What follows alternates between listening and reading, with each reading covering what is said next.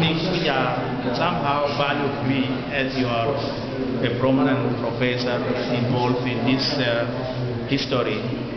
But it seems, Professor, that you have taken side and violence is promoting, because you seem to be encouraging the continuity of events of violence.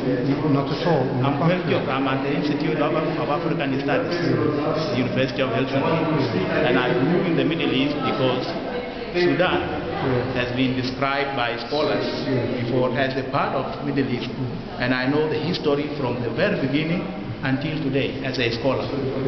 So I thought that when you write or when you deliver such a very wonderful lecture in academic debate, you balance the situation, because you refrain yourself intentionally to avoid this religious fundamentalism which is interrupting this process. Okay, well, I'm a scholar, and my approach to this conflict is based on archival research and on evidence.